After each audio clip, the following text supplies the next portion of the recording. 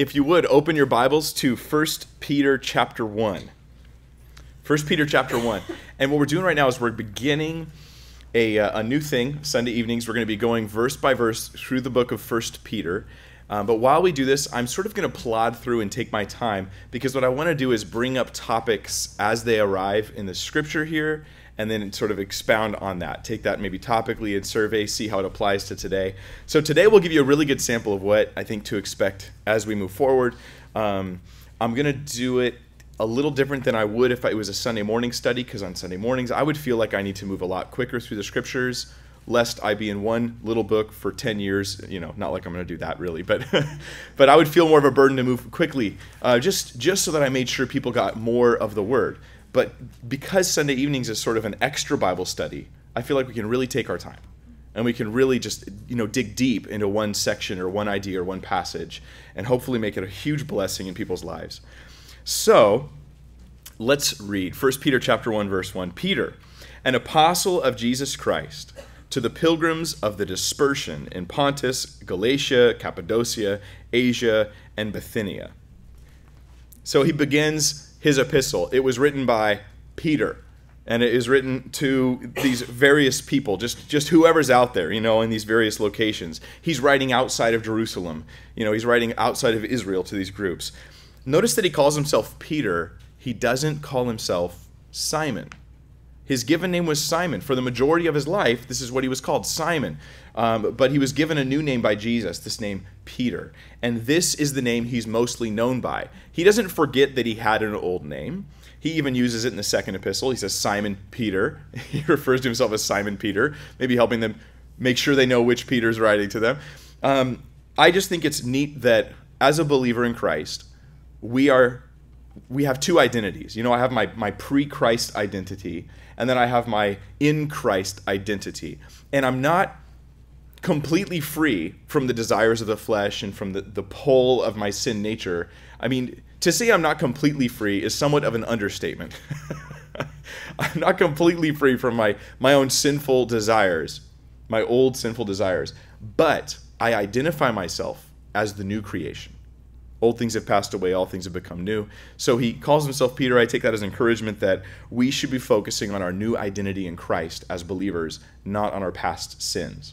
I want to learn from those things. I want to take heed from that. I want to take heed even from my current sinful struggles. But I identify myself by my new and permanent nature in Christ, not my dead and passing nature of sin. This is who I am, and the other is just this dead body that I have to carry around that sometimes causes trouble.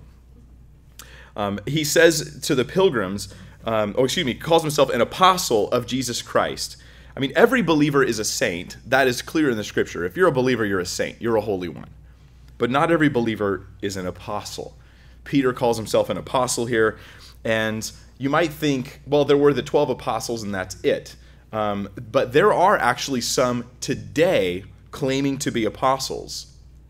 Right now, there's a modern movement of people claiming to be apostles, modern-day apostles, called the New Apostolic Reformation, or the NAR for short.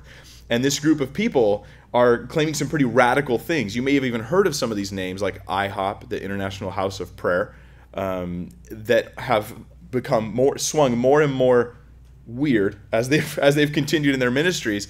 And now you may have been blessed by these ministries, you might be familiar with them, but there are some claims by leadership in them that they are the new apostles for the end times. And so we want to take a moment to talk about what it means to be an apostle, biblically what's the stance there, and all that sort of thing. So the apostles were really the word apostles used in sort of two different ways in the Bible. One, you might think of it as apostle, capital A, the apostles. We're talking about the 12 chosen by Jesus.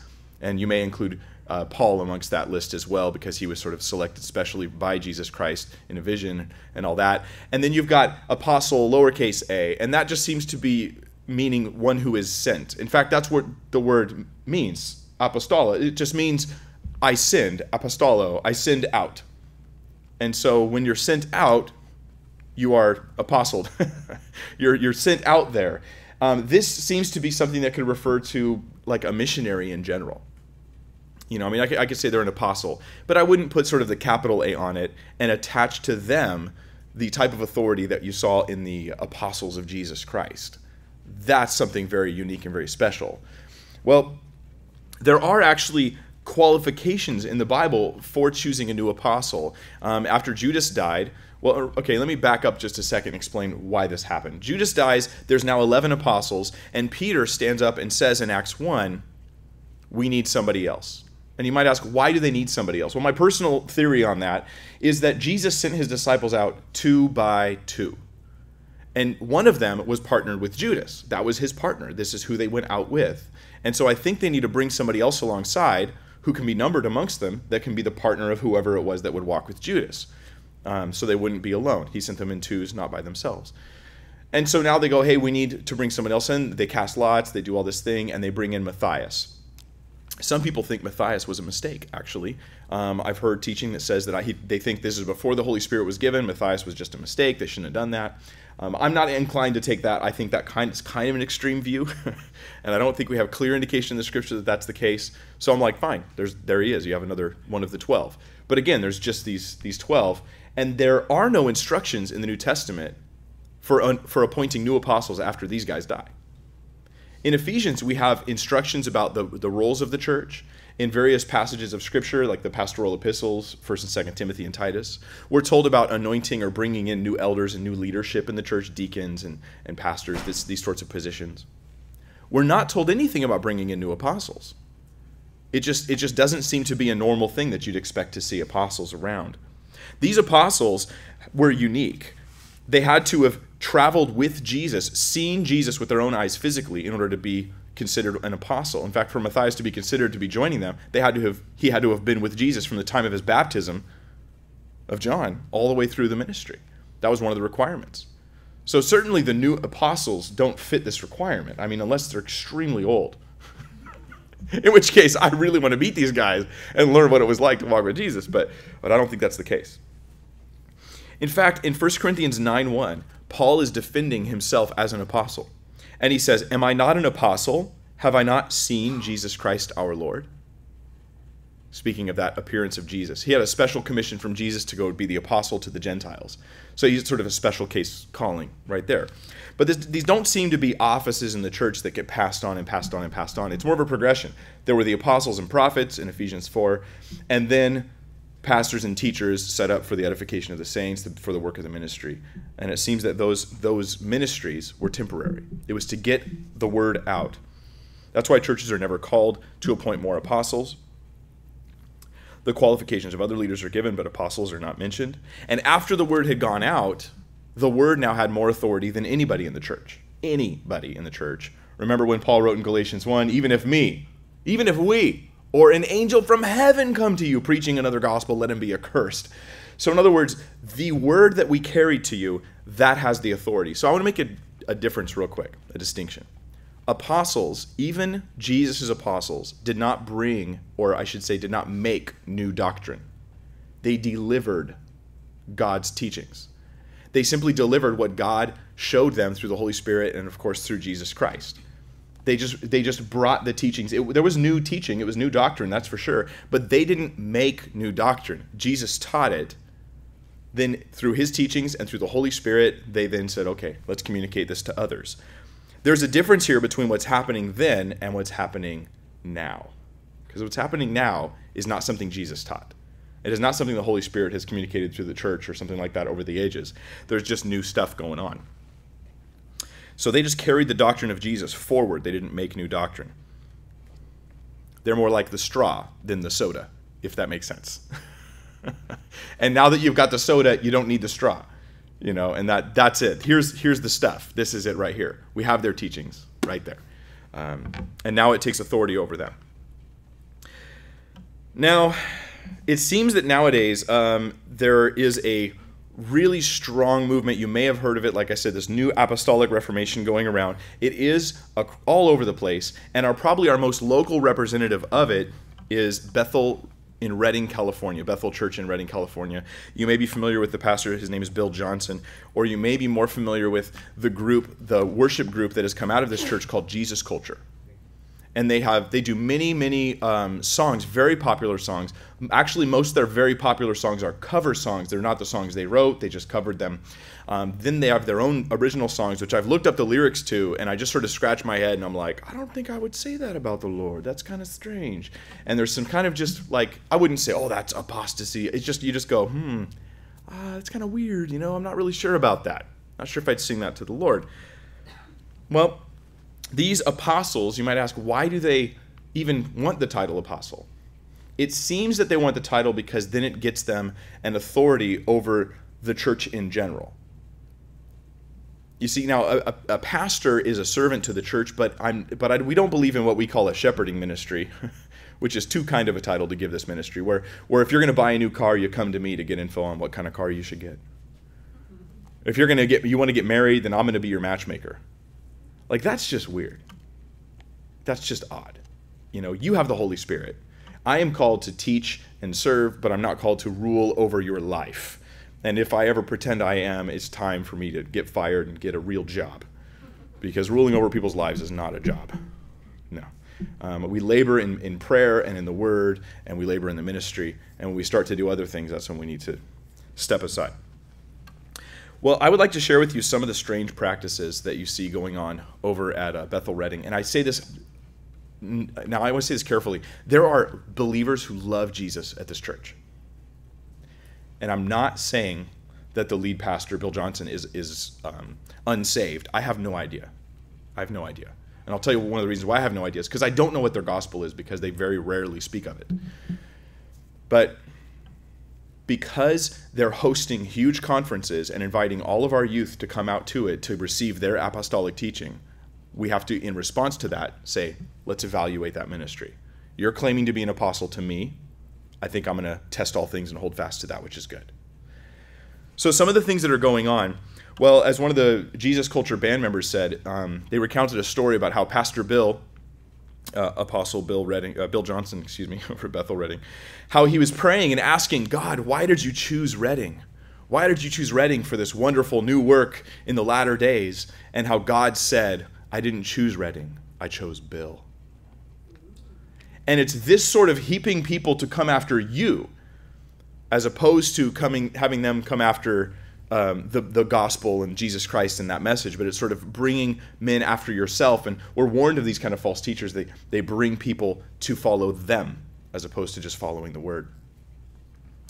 There are new understandings of the scriptures coming from these apostles. Like even Pastor Bill will say, like, that he has, because of the Spirit, he can have a special interpretation of this passage and really know what it means.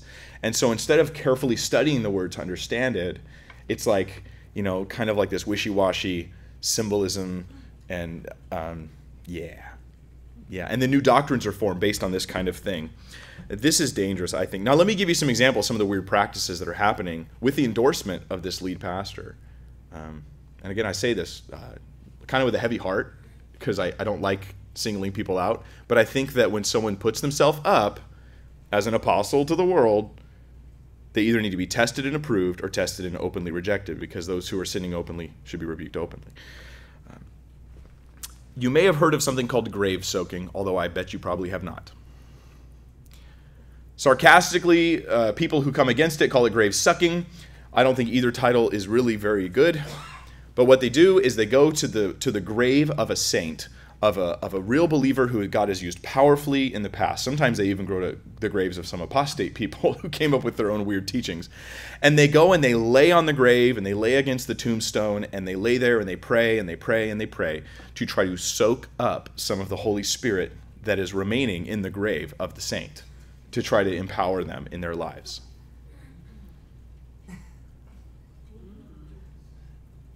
This is what happens when you are too experience-based. I should say too fluffy and feelings-based.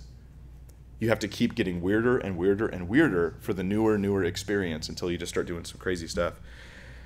At Bethel Redding, this is how they first came on my radar. Supposedly the glory cloud of God appeared during their worship service. Now that would be awesome. That would be awesome if God's glory showed up. I'm not really sure about the phrase glory cloud. I don't really see that actual phrase in Scripture. What I do see is God is glorious, and he comes in a cloud to shield people from his incredible glory. But the cloud isn't him. You know what I mean? And so the cloud's sort of the protection for the people. And so, but supposedly God's glory cloud has appeared during their worship services at Bethel. But it's not just rumor, there's video. And so there are YouTube videos. You're welcome to look this up. Look up the glory cloud at Bethel. Just Google it. It's on YouTube. I'm sure you could see it. And it's just painfully obvious that somebody put glitter in the air. It's just painfully obvious. And you have people who they're worshiping and stuff, and they see it, and they go, oh, hey, look over there. And there's one guy with his glasses, and he's going, doing this, in the video and stuff. And I'm just going, I think if God's glory showed up, you wouldn't be like, with the bifocals, without the bifocals, I don't think you'd be doing this. I think it's clearly a sham. And I'm not saying that the pastor's doing it on purpose. Maybe unbeknownst to him, someone's up there. Possibly he knows. I don't know. The point is, it doesn't matter. It's demonstrably weird. There's also statements about how the feathers are manifesting themselves, and he quotes the Psalm saying, God will cover you with his feathers. I'm going like, I think he said wings, but anyway, but he'll cover us, and then there's feathers just manifesting. On the way up here today, I saw a feather on the steps coming upstairs, and I thought to myself, oh, like there you go. There's God's glory right there, proof. No, it's just feathers. I mean, for all we actually have had feathers because of pigeons getting up in our attic. You come and you find feathers, except they were pigeon feathers. So there's just no biblical basis for thinking that this is what you should expect. You don't see it in Acts. You don't see it in the Gospels. You don't see it in the Old Testament. You don't see it anywhere. It's just odd. Some of the stuff that they do gets into some strange teachings. One of the things Pastor Bill teaches is that Jesus himself was born again. He says he had to have been born again. And he goes into some justifications as to why, to which we respond, you only need to be born again if you are dead in sin. And he was resurrected, yes, but there's no statement about him being born again in the Scriptures. But this helps because what Bill wants to do is humanize Jesus, I should say deify Jesus, so that he can make it so that we feel we can have every experience Jesus had, because Pastor Bill is all about signs and wonders, and it's all about miracles. And this new apostolic movement is all about miracles, signs and wonders. Everyone they pray for gets healed. As Pastor Bill put it in a sermon I heard him teach, he said, we're not saying that everybody always gets healed. We're not saying that. We're just saying, not on our watch. Meaning that whenever they pray for people, they all get healed. Why? Because here's the apostolic authority. Maybe you don't have it, maybe you're not experiencing it, but here at Bethel Redding, everyone gets healed. So they claim everyone gets healed. Never mind if him and his wife both wear glasses. Never mind that his son, and I'm not saying this in a negative way about his son, I don't see anything wrong with it. In fact, I think it's God putting it there for a reason. His son is 90% deaf and wears a hearing aid. And Pastor Bill responds to this, and he says, well, I was fasting and praying for my son, that God would heal him. And his son's a grown man. It's not like a little boy. But I was fasting and praying for my son, and God told me I'm healing him. And it was not I'm going to heal him sometime in the future. It was I am healing him. So we just believe God that he is healing him. And this was years ago. So years have gone by. And he says, and he still wears a hearing aid, and he's still out there, and he prays for people, and they get healed, but he's still, but we're believing God for the healing. And it seems to conflict with our belief that God will heal all the time, but we can't stop and think about that, because then it will drain us of our anointing. What? What? No, well, in a sense. What it does is it will shatter the pretend bubble that I've made. Unfortunately, a teaching that everybody gets healed hurts people. We know it's unbiblical. We know it's unbiblical. People die. That would imply that they don't get healed of everything. People die. If Bethel Redding does a single funeral, they've admitted that people don't get healed of everything.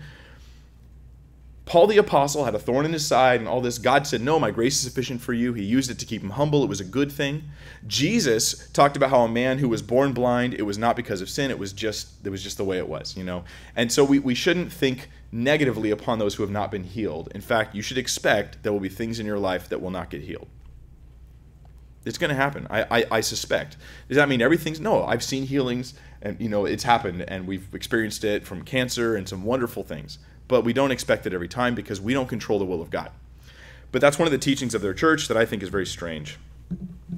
When I go onto their website and I search at Bethel Reading, they also have the School of Supernatural Ministry, which I highly recommend not going to. And this program, I even know a student who was heading over to it.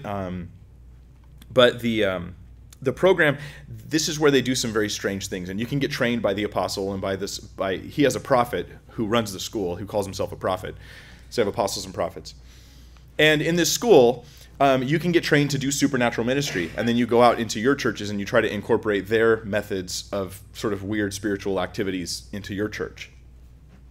But you know what I can't find on the website, either for the school or on their church website? I cannot find the gospel of Jesus Christ anywhere. I mean, I want to know, do they have the gospel?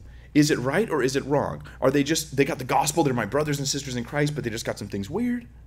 Or not? I don't know, because they don't talk about it. Because in the sections that says, this is about the gospel, they go, yeah, signs and wonders point to the gospel. Signs and wonders draw people's attention to the gospel.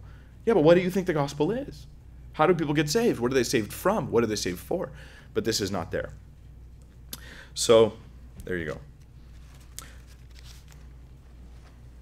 I think that the danger of people saying they're modern day apostles is that they then set themselves up over the church as the new authorities in the church. And I try to be very careful. This is not humility, folks. This is just reality. And you know it. I am not the authority over the church. Pastor Gary is not the authority over the church. He is a leader in our local congregation. But you are accountable to God, and you get the Holy Spirit, and you get the Bible, and so you're accountable. And this is a beautiful thing. Boy, it's a weight off my shoulders. I don't even want that kind of authority over people's lives. Are you kidding? The scariest thing when you give people advice is that they might actually take it. And then you're responsible for whether it was good or not. Anyway, moving on. So Peter calls himself an apostle. I don't think there are these modern-day apostles, and I think the strange things they do is sort of evidence against any reason to trust them. But then he writes his letter to the pilgrims of the dispersion in Pontus, Galatia, Cappadocia, Asia, and Bithynia.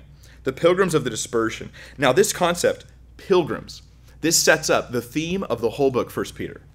Pilgrims. I really encourage you when you go home, read 1 Peter sometime between now and next week. Just refresh yourself on it, refresh your hearts in it. Read it within your mind thinking, pilgrim, pilgrim, pilgrim. Now, what's a pilgrim? A pilgrim is someone who is on a journey, and they are temporary residents in the place where they live, even though where they live is not where they belong. And they're on their way to their homeland. That's what a pilgrim is. A temporary journey on my way to my homeland, living for now in a place where I do not belong. Meaning the home I live in right now, I'm a pilgrim.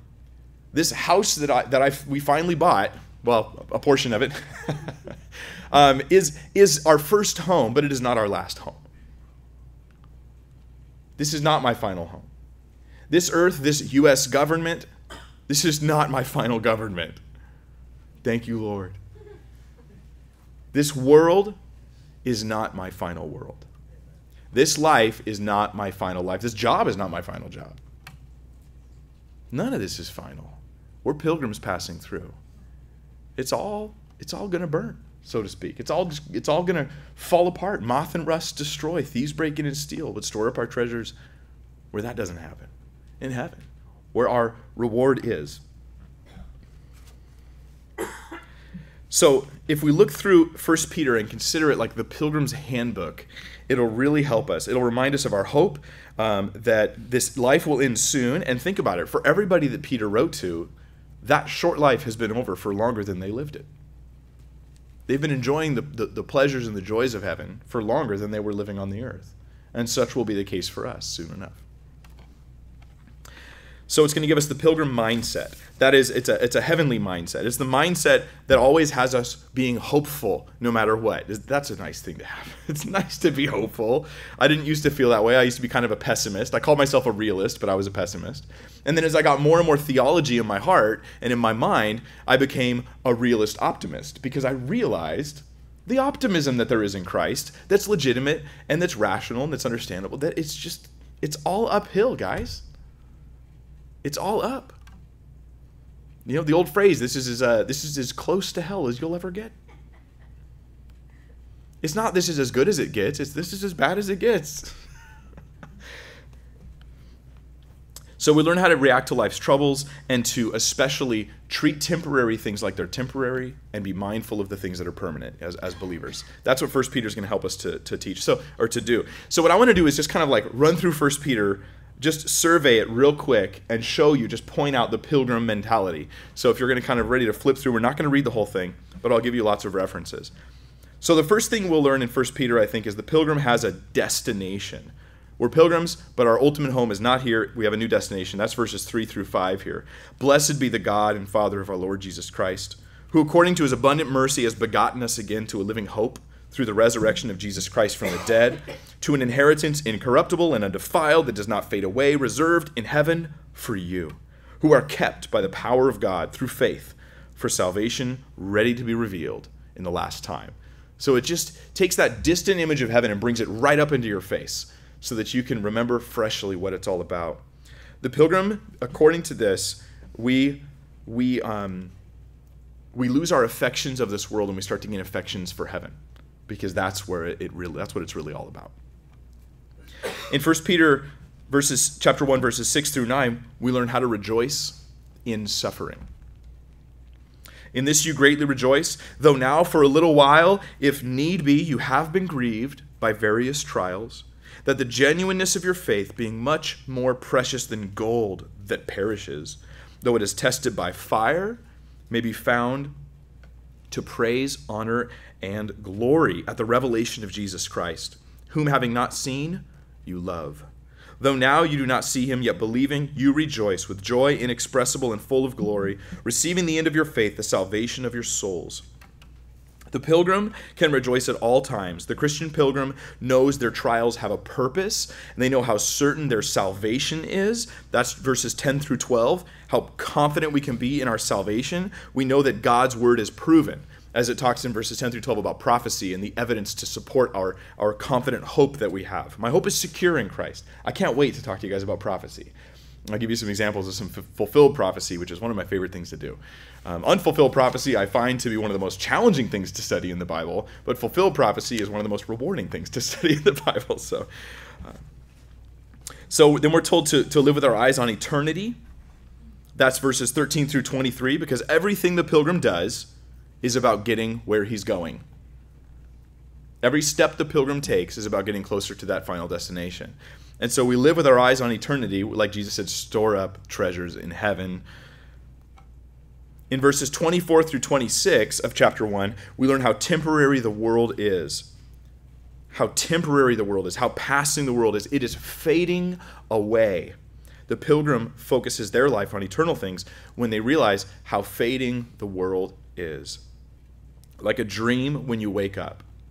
And as you're first waking up, you're just waking up, maybe even right before you wake up, as that dream just begins to fade and get a little bit like incoherent and a little bit distant, and then you come in and you wake up. We're sort of in that fading moment, remembering this is going to pass. I remember having a dream when I was a kid.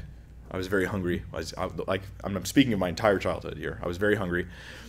And in my dream, there was a smorgasbord of like food, danishes and pastries and all kinds of yummy stuff. And I went around with a plate and I filled up the plate. And I'm not kidding you. I remember this dream, I got so excited about the food I was about to eat that I could feel myself starting to wake up. And I thought, oh no, oh no, oh no. And I woke up and I didn't even get to eat any of it, right?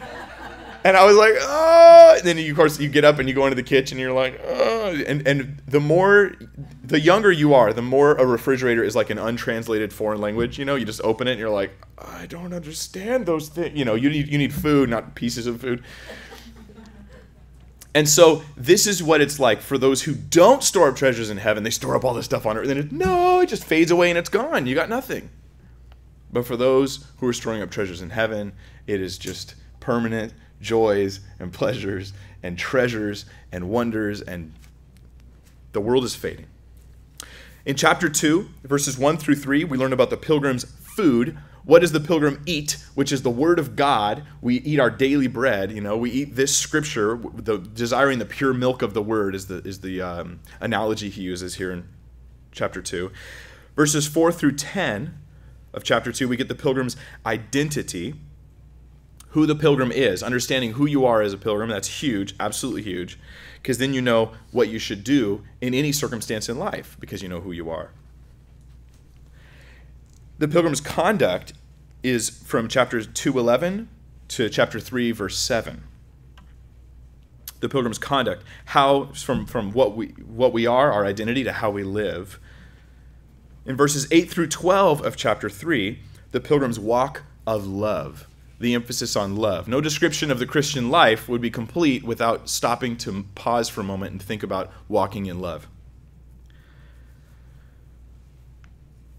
Chapter 3, from there, verse, actually starting kind of in verse 9, but moving all the way to chapter 4, verse 6, the pilgrim is willing to suffer for righteousness, and this is huge.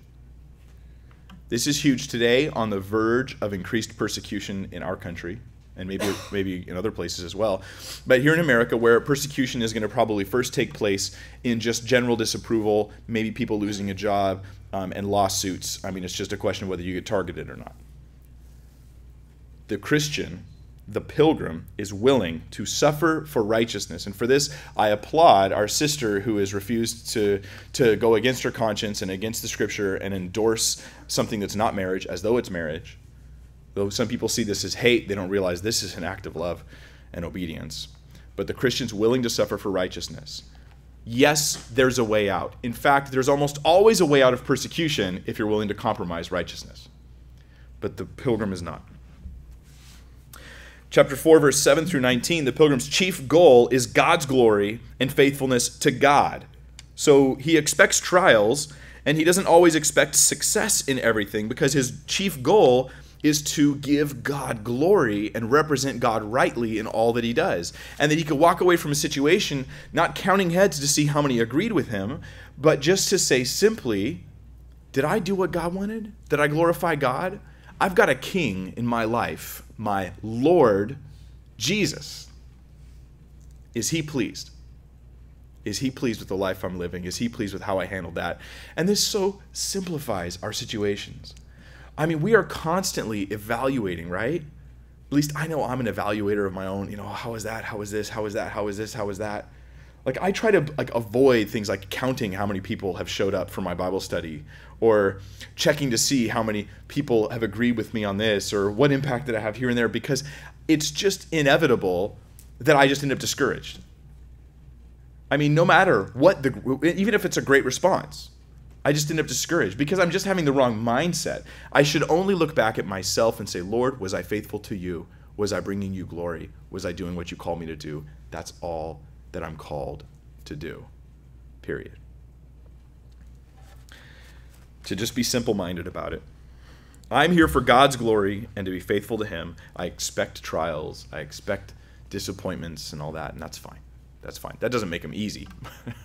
But it makes it so they won't stop me in my tracks. I'll continue pressing forward. In chapter 5, verses 1 through 4, there's a word to old pilgrims. Now, just so you know, when the Bible speaks to old people, it almost always does so in a complimentary way. Our culture is completely the opposite. You're old. The Bible looks at you and goes, you're old. You're old. Good job, because it's sort of implied that with age comes wisdom and experience. And you're probably a better version of you now than you were when you were 5 years younger, 10 years younger, 20, 30, 40, for those who can say that. And this with wisdom, with age comes wisdom, if you walk in a way that you'll gain it, or you could miss out on it. Like Proverbs says, gray hair is a crown of glory if it is found in the way of wisdom. So there's an if there, but yet it is there. And some of you are going gray early. You're wise beyond your years, Jessica.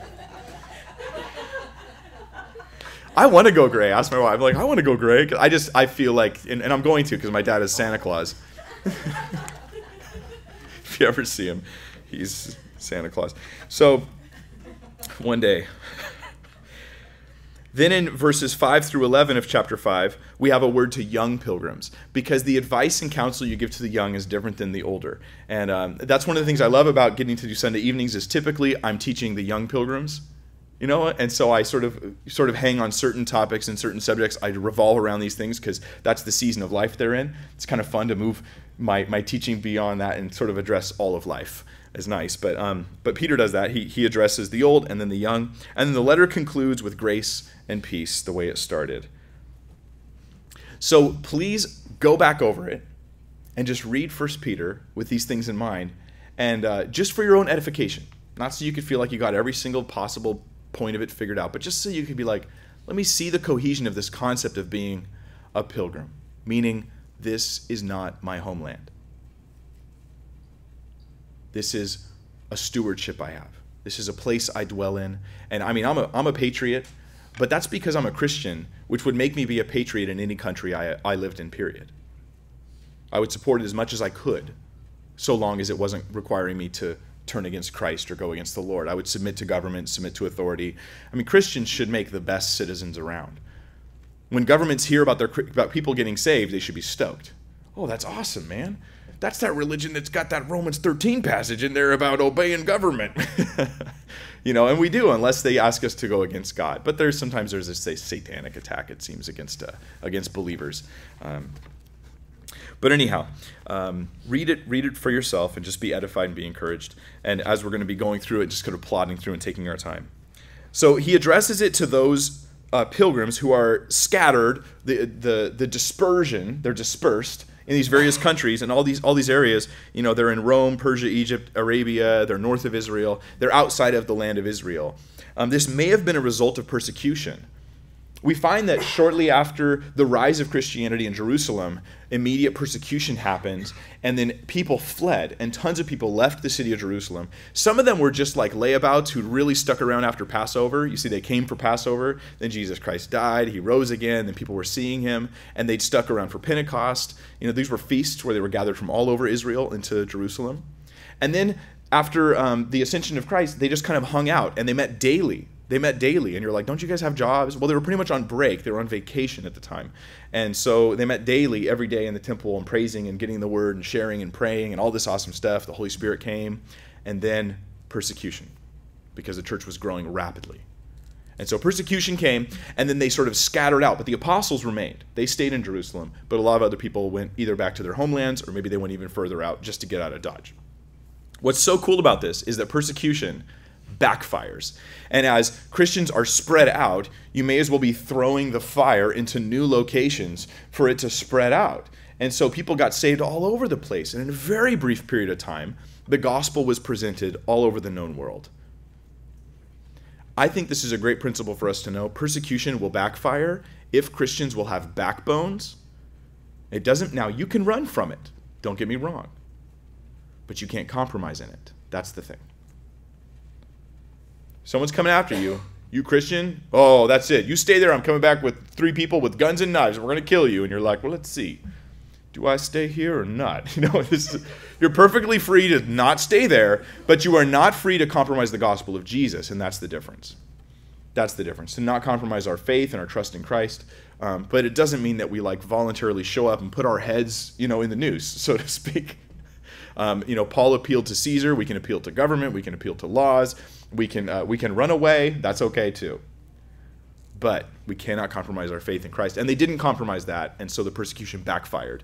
And I feel like it always does. It seems historically. For Christians who will not compromise their faith, persecution will backfire. So in a sense, I can get kind of excited when persecution comes and we stand strong. Well, the next thing we see is verse 2, where he says, elect, speaking of the people, elect according to the foreknowledge of God the Father, in sanctification of the Spirit, for obedience and sprinkling of the blood of Jesus Christ, grace to you and peace be multiplied. So they're the elect from the Father, sanctified by the Spirit, sprinkled by the blood of Jesus, the Son. We have the Father, the Spirit, and the Son. You actually have the Trinity in this passage. Now, is this passage by itself teaching the Trinity? No, not by itself. The Trinity is a doctrine that you sort of can't escape when you look at all the scriptures that teach about God. But this isn't by itself teaching the entire doctrine of the Trinity, but it is supporting the Trinity. And so you've got the Father, the Son, and the Spirit. Now let's look at the specific things said about them. We're elect according to the foreknowledge of God the Father. Elect. That brings up a really interesting doctrine. Anybody know what it's called? The doctrine of election. That's right. And coming up, we have an election here in America. No, it's not about that kind of election. But the basic concept is the same, that God has elected who will be saved. He has chosen us, that we are chosen in him. The idea that God has decided from eternity who would be saved. And that is a thoroughly biblical concept. God is sovereign and God has made this decision.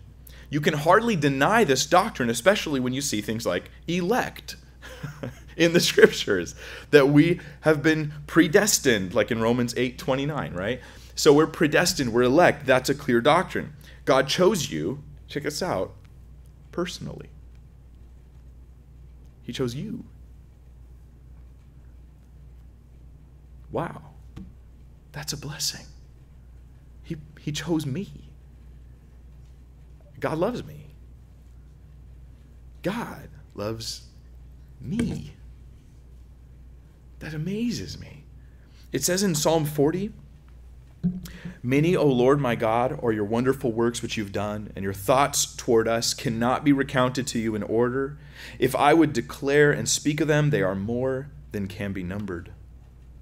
His thoughts toward us, more than can be numbered. Psalm 139 verse 16 says, "Your eyes saw my substance being yet unformed, and in your book they all were written, the days fashioned for me, when as yet there were none of them."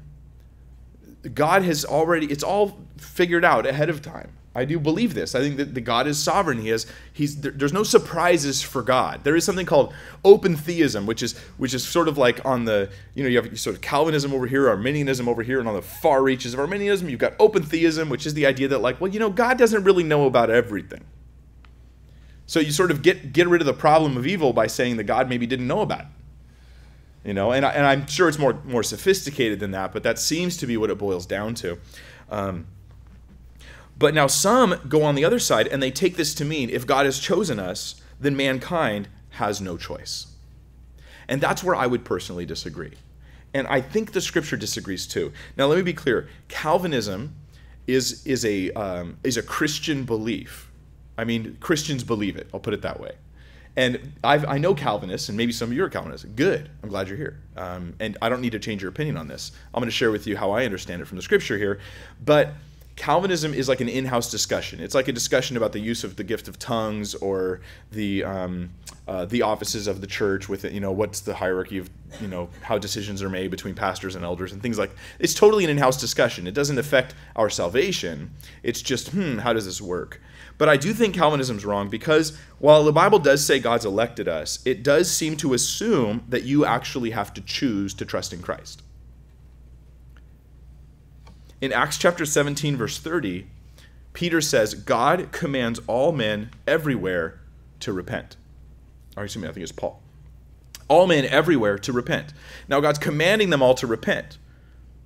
But what we're saying is God's commanding them to do something that He's not chosen them to do. And it starts to get a little confusing and complicated, right? John 3:16 says that God so loved the world that he gave his only begotten Son, that whoever believes in him. So he's commanding them all to repent. He's telling them whoever believes will be saved. And I just think that I take that at face value. It's just plain. So here's my position on this. And it's not just my position, like it's unique to me. Many believers have held this throughout time. It's that God is sovereign and he chooses, and man also makes a choice. I don't see a problem with that. I mean, me and my wife, we got married because we both made a choice. You can say, well, Mike, you chose her. Yeah, well, then she couldn't have chose you. And I'm like, well, actually, that wouldn't really work. That's not how marriage works. I think that God chooses us and we choose God. And I think the scripture seems to clearly teach this. He's constantly telling people, repent or choose this day who you will serve. Or as Moses said, these commands are not too far from you that you cannot do them. They're not too, you could choose this. So there is, I think, at the heart of Calvinism, I just want to kind of give you a little brief discussion of this. There's two assumptions that I think I personally don't agree with. And the assumptions are this, that faith in Christ, putting faith in Christ, is actually somehow a work. So by putting faith in Jesus, you're participating in salvation. You're sort of partially meriting your own salvation. But the Bible clearly juxtaposes, there's a word I used this morning that I'll use again just for fun. It juxtaposes, puts against each other the two ideas of faith and works, saying that these are opposites, right? You're saved by faith through grace, or by grace through faith, and then apart from works. So that they're separated from each other. So I can't say faith is a work. But if I believe faith is a work, then I can't let man choose to have faith. God has to give them faith. And that's kind of what Calvinism does. It says God gives you the faith. In fact, regeneration in Calvinism is usually flipped. It's first the Holy Spirit comes and regenerates you, you're born again, and then you can't help but believe in Jesus. That's the irresistible grace part. So I disagree with that. I think it's confused. The second thing is that choosing God robs God of some of his glory. Catch that? The second thought in Calvinism is that choosing the Lord somehow robs some of the glory that belongs to God. Now in this, I applaud my Calvinist friends. They love God's glory, and so do I. God gets all the glory. But there is a thought that by you choosing God, you're sort of taking some of that glory away from him. Now, if these two things, if you don't see a conflict between sovereignty and free will, then you don't need to be Calvinist. But if you see that there's a conflict and they can't be reconciled, then of course you're going to side on the side of sovereignty. At least I would if I had to. And then you become Calvinistic. But again, it's an in-house discussion. And I'll ask, if you guys have questions later, we can talk about it more. I've looked into it somewhat, and over the years especially, and I do think that really comes down to that. I don't see a conflict between sovereignty and free will, and therefore the need for Calvinism just disappears. The Bible seems to teach both, so I believe both. And then it even qualifies it. It says in verse 2, elect, how am I elect? According to the foreknowledge of God the Father. So it seems to be qualified in the Scripture. God knew ahead of time. He foreknew, knew ahead of time. I remember hearing a Bible college teacher that when I was in Bible college, he taught on one of these passages, and it's really consistent when God's, like Romans 8:29, whom he foreknew, he predestined. It says in Romans 8:20, whom he foreknew, he predestined to be adopted and brought into as sons of God.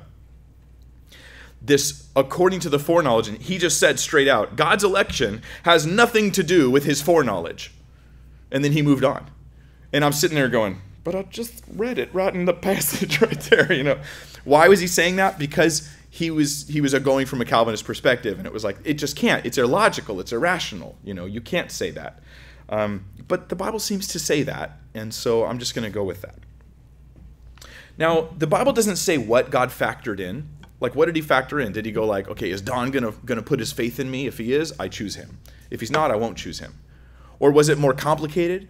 Did he factor in, like, where you were going to be born and deciding where you were going to even live and what time period and all this other stuff? I'm under the impression that God factored in everything. That's what I think his foreknowledge represents, is everything. I think he factored in all that stuff. So I don't really think I can just pin it down to one thing. And this makes it more than God just choosing who would ever choose him. So his election is just kind of like responding to you. He's also making a choice here. And I do think it's complicated, but I also think that that's what Scripture seems to teach. I love this Scripture, Acts chapter 15, verse 18. I think it supports this idea. It says, known to God from eternity are all his works. I love that. Think about it. Known to God from eternity are all his works. All of his works are known. They were already known. They're still known. God has never been surprised. Never.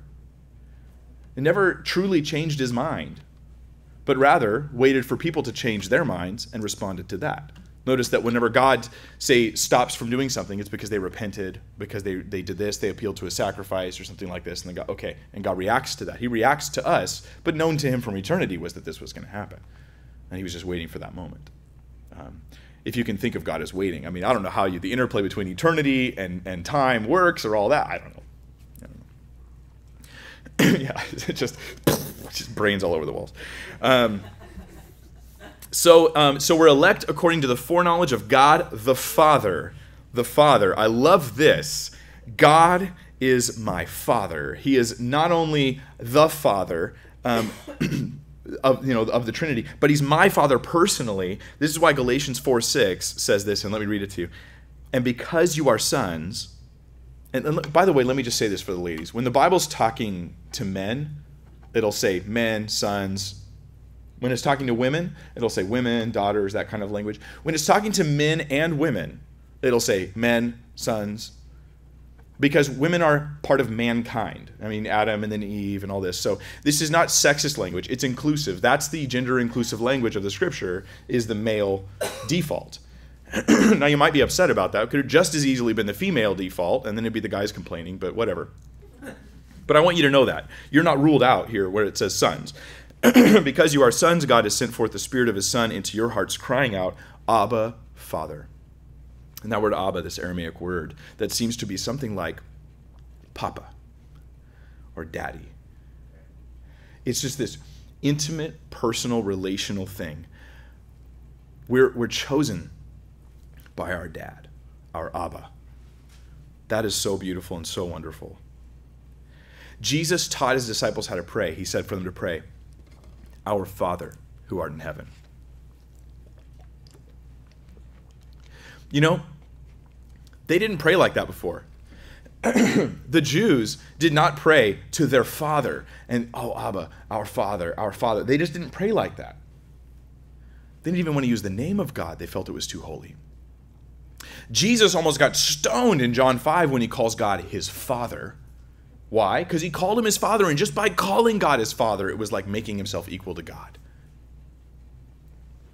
And so now we're adopted through Christ, and God's my Father now. Not that I'm equal, I'm adopted. I'm his child. And so I have this personal relationship with God as my Father.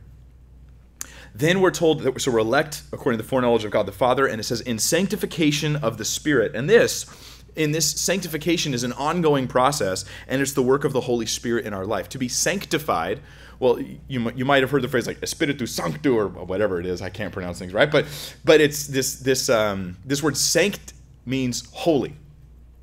So if I'm getting sanctification, I'm being made more holy. Holification in my life. This is what's happening in my life. And this, can I say, is one of the primary works of the Holy Spirit in the life of the believer. When I cry out, pour out your Spirit, Lord, give me more of your Spirit, it's not just to give me the feels, although I love it when God gives me the feels, but I am actually getting the Spirit so I can get the obedience thing going on. That's the filling of the Spirit. In fact, the fruit of the Spirit are things that represent obedience. Love, joy, peace, patience, gentleness, faithfulness, goodness, kindness, self-control. Yet there are many out there who think that being filled with the Spirit is having a lack of self-control. And not controlling your own body is now evidence that you're filled with the Spirit. But wait a minute, then how's that a fruit of the Spirit? The fruit of the Spirit is self-control. I'm walking in the Spirit means I'm walking in obedience to God. So the Holy Spirit, it seems to me from Scripture, has two main immediate functions in the life of the believer. One is relational. By the Spirit we cry out, Abba, Father, and testifies of my relationship with God. So testifies internally, I know the Lord. And the other is for obedience, to walk in obedience to Jesus Christ. So when I don't know about you, but when I cry out, pour out your Spirit, Lord, I'm always thinking, so I can walk in greater holiness and obedience to you. That's what I want it for. That's what I want, the filling of the Holy Spirit. He empowers me to be bold and obedient and humble and all these wonderful qualities and attributes. Keep this in mind when you pray for the Holy Spirit. He guides us in the right way of thinking, in the right way of living, and it sanctifies our lives. We have our lives transformed when our minds are renewed by the Spirit. You know, these wonderful things. Then the third thing, and the third member of the Trinity here, actually out of order here from the typical order, is the sprinkling of the blood of Jesus Christ. Washed by the blood of Christ. Now, Jesus didn't actually literally sprinkle us with anything here. This is not talking about baptism. Baptism was an immersion thing, not even a sprinkling. What is this reference to? Well, Peter's referring to the Old Testament. And when the sacrifices took place in the Old Testament, they would take maybe like the hyssop or something like that. They dip it in the blood of the sacrifice. And then, in fact, Moses did this in the initial inauguration of the covenant, sprinkles it on all the people. and they literally got sprinkled with blood. Which you might be like, whoa. Why? This is normally in the passages of Scripture, especially in the Old Testament, where you're like, what? You know, it causes you to like the triple take. This is because God wants your attention on this passage. Frequently, it's referring to Jesus, really. So we're sprinkled, and this refers to all the sacrifices. I mean, they would come in and they would go to the altar once a year. The one time they go into the Holy of Holies, the high priest would sprinkle the blood of the sacrifice on the altar. We are sprinkled by the blood of Jesus Christ. We are covered by his blood, that one sacrifice for all time. And in all the sacrifices of the Old Testament, we see pictures and lessons about the sacrifice of Jesus to get a fuller understanding of it, and to be more prepared for it. If Jesus had come without the Old Testament preparing the way for him, so many less people would be saved because they wouldn't have this outside verification of who Christ is through the evidence of the Old Testament. There were, in those sprinklings, there were daily sacrifices that seemed to just be like, because you mess up every day. There were once in a while sacrifices that were brought because someone had a specific sin issue, and they would come and they'd bring a sacrifice. They were like, I really blew it. I'm going to go bring a sacrifice. And they'd confess it, and they'd bring a sacrifice. And then there was like a yearly sacrifice of this kind and a yearly sacrifice of that kind. And so you've got all these different kinds of sacrifices going on. And can I say Jesus took care of all that? That his once-for-all sacrifice took care of my sin nature that I battle with daily, the great failings that I might have in my life, and then those just occasional random times in my life when I'm just like, what's wrong with me? You know, and it's just the blood of Jesus covers us, period. And it's all or nothing here. I mean, he covers us. We're covered. And so because of that, Peter can write, grace to you and peace be multiplied. Grace to you and peace be multiplied. This is Peter's normal greeting is about grace and peace and the multiplication of it. I think it's interesting that it's multiplied, like an increase. And you might be like, well, how can grace increase in my life? Well, I mean, I'm covered by the blood of Christ. I'm already forgiven. But the word grace is in a very broad sense referred to any sort of favor that God is giving in your life. And so an increase of the gifts of the Spirit in your life. That would be considering the grace of God. Paul called his calling to ministry God's grace unto him. So God calling you to serve in some way or another, God's grace in your life. Peace being multiplied, that's something I can definitely get into. Because I know, for me, and probably for you, I need more peace. Now, I have more than I had 10 years ago. Oh, are you kidding? Much more. Much, much more, actually. But I could definitely use more. God's peace in my life to be multiplied. I think Philippians 4 is great homework if you choose to do so. I think Philippians 4 is like one of the mental health passages of the Scriptures. And I mean, I'm convinced of this every time I look at it, every time I listen to it or read it. It is just so healthy for our hearts and minds. In fact, what does it say? That you do this and the peace of God, or the God of peace, peace of God, it's in there both times in Philippians 4. The peace of God. And then later, if you think on these things, the God of peace will be with you, right? So there's the things you think about, things that are lovely and noble and good and just and true and all that. And then the God of peace will be with you. Then you also have taking every anxious thought and bringing it in prayer to God with thankfulness. That's super key. With thankfulness. And the peace of God will guard your hearts and minds through Christ Jesus. God's peace puts a guard around my heart and around my mind, because we get attacked in both places. We get attacked in both places. Not only emotionally, where I'm just like, emotions. Sometimes they're great. Sometimes they're horrible. They're like puppies, There's the cutest thing in the world until you leave them alone, and then all of a sudden it's like, what happened?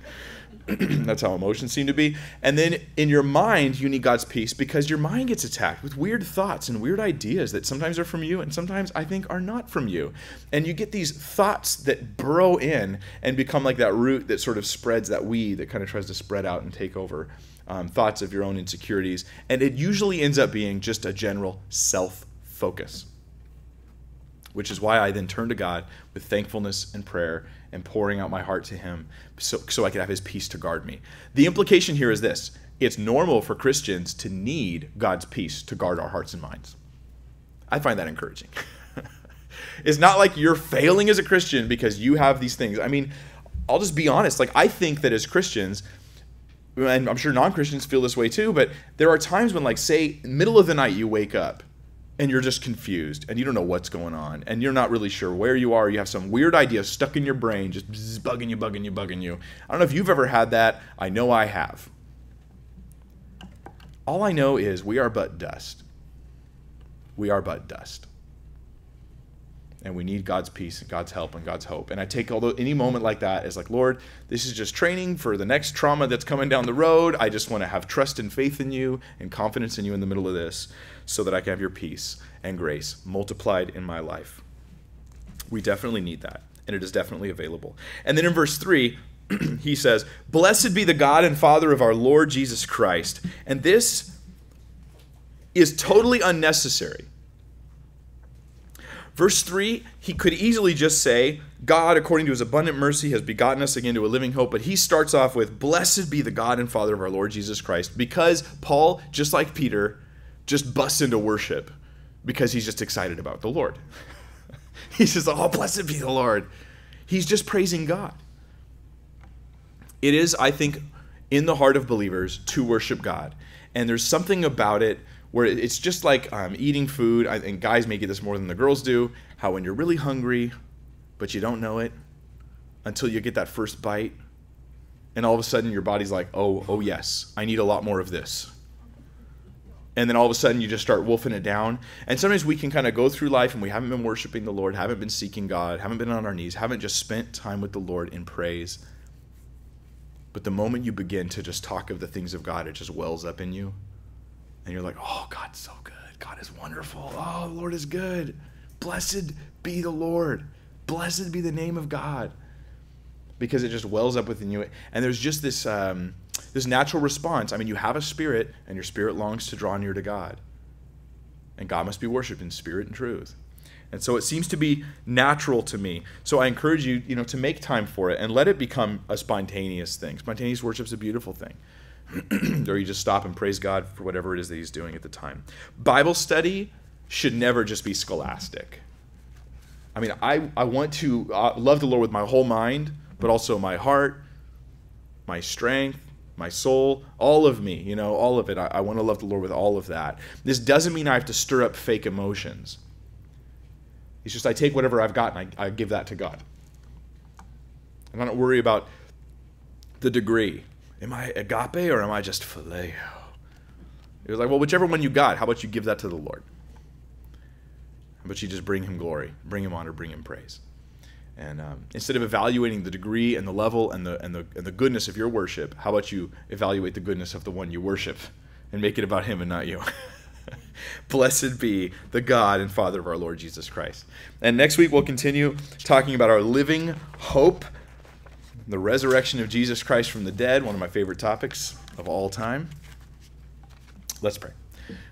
Father God, we thank you for your holy word that just makes us right. It guards us and protects us against false teaching, false leaders, false thinking. And Lord, we just pray for you to guard our hearts and minds. Grant us the peace of God that passes understanding so that we can be believers who are secure, not in ourselves, but secure in you, who are comforted by you, and who are in a place of spontaneous love and affection for our great God and Savior, who has given us all things that pertain to life and godliness through the knowledge of Jesus Christ. We love you. We bless you, God. We worship you, our King, our glorious, wonderful Father. In Jesus' name, amen. We will pray.